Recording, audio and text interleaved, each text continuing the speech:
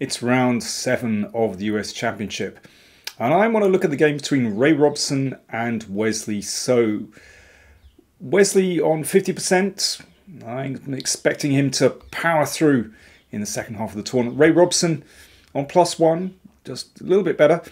But playing lots of draws so far, very solid. I find it's a really instructive game. It shows how precisely you have to play in order to finish someone off. And there's a link with an old game of Paul Morphy's as well. Ray Robson with white, and it's a Nimzo Indian. So Wesley wants a combative opening, wants some imbalance, and Ray Robson goes for the so-called Rubinstein variation. Of course, this is very orthodox, very sensible. Why not just bring your pieces out and just you have a nice solid pawn chain there in the center. And here the main moves are c5, d5. You can also play b6. These are the main lines. Wesley goes for bishop takes knight. Now, to my eyes, this looks really unusual. Voluntarily exchanging off on c3. But this is a very modern way of playing, in the sense that, of course, this is a standard Nimzo strategy. You want to try and attack this pawn because now it can't be defended by another pawn. But in this exact position, normally you're pushed into this exchange. So why is Wesley playing like this? Well, if you feed this into a computer, you'll see that a lot of the strong computers actually like this move in this position. So this is pure computer research. d6 and now e5. So this is a nice pawn chain. There's a threat here, of course. And what black wants is for white to exchange here. And you can see that isolates these pawns now. And black gains a lot of play very quickly. b6 is nice. And you can see this with the center gone, that bishop looks pretty nice. Knight d7, perhaps that knight will land on that beautiful c5 square a bit later. Certainly e4 will be occupied. Excellent compensation for black. What I would like to do is just nudge that pawn to the side and play the bishop to b2. But that pawn on c3 just gets in the way of that bishop. Good compensation for black. Funny thing is, Wesley had exactly this position earlier in the year against Aronian, but he was on the white side, and there he played knight d2, which is a pretty sensible move actually. Well, anyway, Ray Robson played e4 and rook e8. Again, black wants to induce this pawn exchange, which will leave these two pawns isolated, but of course castles instead. So this is a pawn sacrifice, as we'll see, and Wesley takes this pawn. Black doesn't have to exchange here. You could play perhaps h6, stop that pin, and something like this, knight c6. Later on this knight could switch around here. I mean, this is a pretty standard kind of Nimzo position. That's possible. But Wesley, he's a principled man, and he wants to take that pawn. But you can see in taking that pawn, look at these pieces. They're all on the starting blocks on the queen side, so black loses time. And the knight now has to fall back. If f5, that will weaken the king. That feels very suspicious. White will be able to drive that knight away anyway. And if d5, well, that can just be taken, and it's just too precarious. So after rook e1, the knight fell back. Rook exchange. And now here, Robson goes for h3. Now, it's this kind of little pawn move at the side of the board I really don't like. When I see amateurs playing this move, I kind of go, waste of time. But of course, you have to know when to break the rules. And in this case, it is an excellent move. Let's just have a look at what might happen if white played bishop b2. That's the move I want to make, getting these bishops flying here. But then bishop g4 is actually quite annoying. This pin has to be broken. I mean, you can do that very easily with g4, but here's the point. The bishop falls back to g6, where it wants to exchange these bishops off, and that protects the king. Black's king is very solid. Once you exchange off the bishop pair, there's only one bishop left now, then black is very comfortable. You can see it's just much easier to operate on these light squares. So in this case, h3 is actually an excellent move, restricting that bishop on c8. So it has to develop another way. On the long diagonal, which of course is not bad, but well, there's a problem. I mean, if this bishop could somehow, well, obviously if it could take here, that'd be good, or land here with impunity. But d5 shuts out that bishop. Not only does it shut out the bishop, but look at these bishops flying across the board. Now, already, to my eyes, this looks absolutely terrifying. I'm a big fan of the bishops, and this is, to my eyes, a dream position for white, and absolutely worth a pawn. And this is just fantastic. Queen f8, stepping away from the e-file. The rook was about to land there, and perhaps preparing to bring the queen's rook over. Right, what now for white? What would you play next? White play. The moment black is solid here, I mean, if black can get the rook over here, perhaps play c6 to break open the diagonal for the bishop, black might be okay. So white has to act swiftly. g4, so the idea is simply to push on again with g5, push the knight out of the way, and then take on h7. So there's a clear threat, and that's tricky. I mean, if you play g6, oof, look at those dark squares, horrific. So Wesley played h6, but of course now there's a hook. It means that if white can successfully play g5, then the g-file opens, and the next move, king h2, is looks pretty sensible. Of course, putting it on a dark square. There's no dark squared bishop, not on a light square. That's important. And it makes room for the rook to swing over to g1. You know, h6 had to be played, but it's a bit of a gift for white. After the game, Ray Robson said he'd actually analysed this position previously. He struck lucky with his opening preparation. And it's a difficult position already for black. I mean, one could try b5 to try and undermine support for the pawn on d5. Wesley plays c6, which, I mean, looks kind of natural, logical, to open up the diagonal for the bishop. And white has to react vigorously.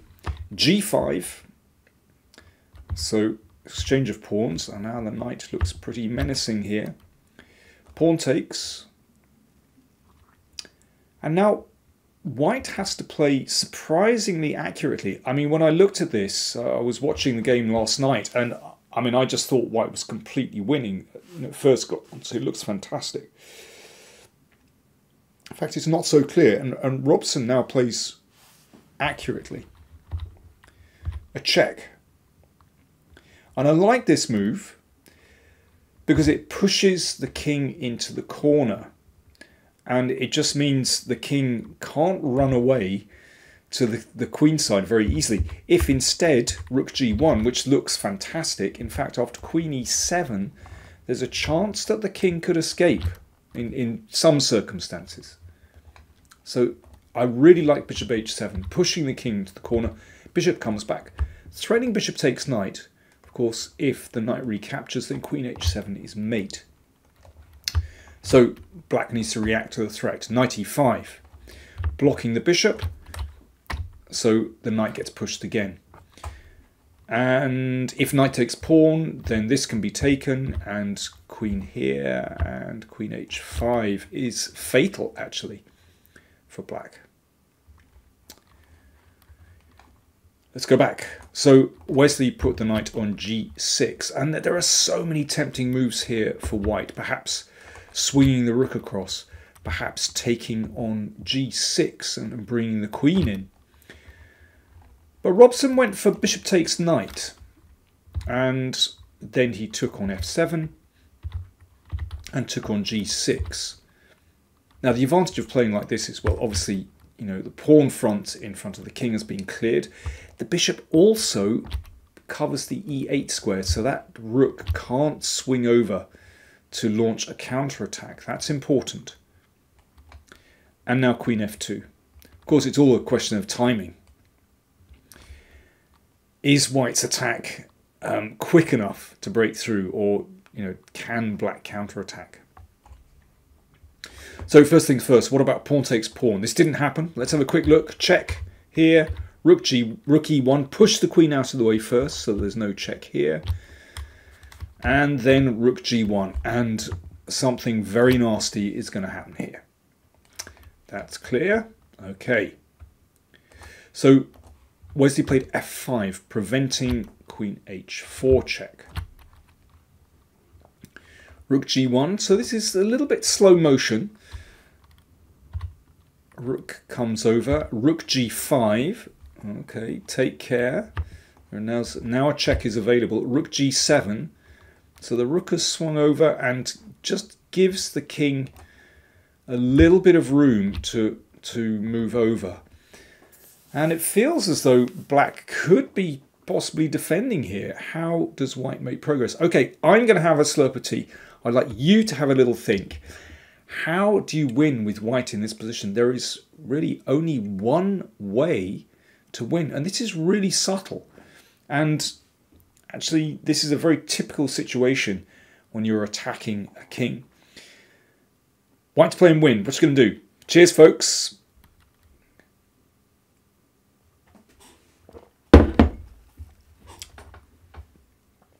Well, the obvious way is to keep checking. Check. You take a pawn with checks, feels nice, but no. The king is running away. The king is actually safe. On the queen's side, it'll run here and actually has very good protection. What white has done is actually push the king in the direction of its own pieces. So it has cover. Black is fine. So what white has to do is actually cut off the king's escape. Queen h5. This is really subtle. So one point is that it covers the e2 square. There's no check here. But as we're going to see, it prevents the king escaping. So for example, if pawn takes pawn, check. Now what's the difference? Here, check. The queen covers the e8 square. The king cannot escape. And now a nice winning move. Bishop g6. Again, that square is covered. Really important. Otherwise, queen e2 check could be fatal. This rook is threatened. Rook takes rook and queen h8 check. So you can see that before Robson played queen h5, he had to calculate precisely. You have to get it right. So what did I mean when I said, well, this is a sort of typical situation in the attack? Sometimes when you're attacking a king, you can just do it all with checks and chase the king to a situation where you can win material or checkmate. But here, you have to cut the king off. And it works. Wesley played bishop c8, protecting that pawn. And now it's a little bit slow motion. Pawn takes pawn.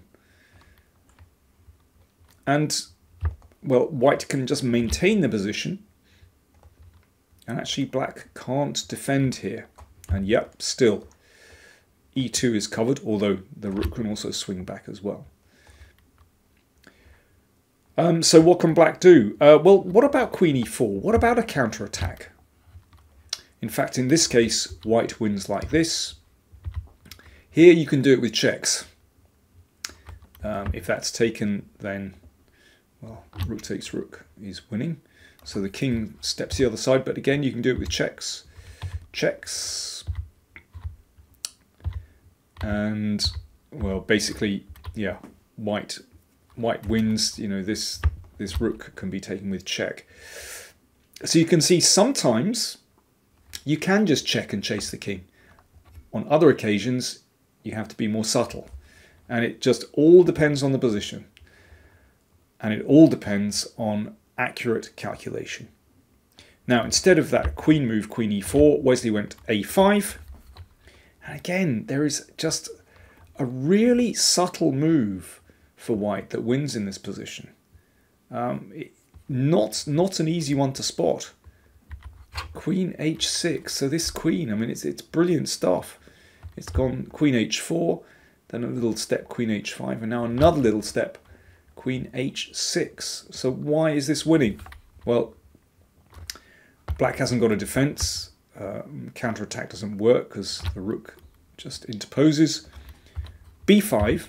Okay, and this is the game. Check. And rook g2. Okay, and here Wesley resigned.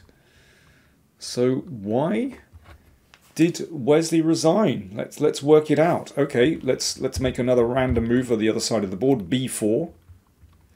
Well, in this case, bishop takes pawn. Bishop takes bishop, and now the queen comes in. And everything gets taken, basically. Well, it's in this case, it's actually checkmate. Let's just go to the end. Or in this position, let's say bishop b7. This can be taken. Bishop takes. And the bishop is picked up. And the queen can return to defend the king. White is a bishop up and will win. Wow. I mean, I'm so impressed by the precision that Robson showed at the end of the game. You need time to do that. You know, you'd never be able to find such moves in a blitz game, for example, and that, you know, this is why it's great to see classical chess. I'm a fan. So with that, Ray Robson moved up to 4.5 out of 7, and actually his live rating has gone over 2,700 for the first time in his career. I mean, he was a prodigy. I think he became a grandmaster at 14. But since then, he's had a very steady rise. Looking at his stats, looking at his past games, he doesn't play a huge amount of tournaments abroad. He did just have a very successful tournament in, I think it was in Abu Dhabi, where he played very strong opposition. But, you know, clearly an incredible talent and works very, very hard at the game. So he's on 4.5 out of 7. Caruana won again. He is still in the lead. 5.5 out of 7, playing very well. Wesley on 3 out of 7. It's really tight. Still 6 rounds to go, but yeah, Caruana with a point lead at the moment. There you go. Thanks for watching. I forgot. I was going to show you a Morphy game. Hang on. Let me just retrieve that one. Yeah, I mentioned at the start that there's a link between this game and a famous game of Paul Morphy. Paul Morphy against Adolf Anderssen. Well, this was their celebrated match played in Paris, 1858. It's a Scandinavian. And, well, Morphy claims the centre. Let me just show you this, or the start of this game very quickly. And white has a very nice centre. Ah, you can see there's a certain similarity. Morphy delighted to claim the 2 bishops. This bishop moves to the long diagonal. So you can see some similarity. Bishop comes to d3. And if bishop takes pawn, then rook g1. And that will crash in here. Knight d7. Yeah, knight's the same as in Wesley Robson against So. H6. Aha. Perhaps you're getting the idea now. Now, not exactly the same. In this case, Morphy wasn't able to shut out this bishop. But look, there's a little hook that you can latch onto here. What do you play with white? What did Morphy play? Well, we've seen Robson's strategy. I think it's pretty clear what white should play here. And Morphy played h3, king h2.